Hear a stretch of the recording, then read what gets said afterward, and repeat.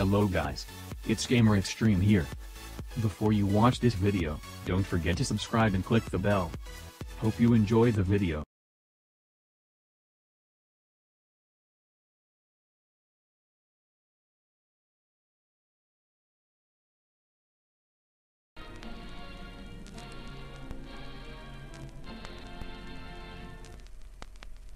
Explorers were traversing a previously unknown landmass in the Atlantic Ocean. During their expedition, they stumbled across artifacts seemingly from an ancient civilization. Little did they know that the ancient civilizations that made these artifacts enchanted them, cursing every person who dared to touch them. The explorers were never heard from again. A truly chilling story indeed.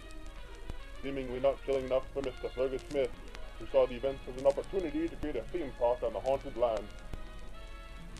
Unfortunately for Mr. Smith, his theme park vision never came to fruition, as a curse struck on the park a day before its opening.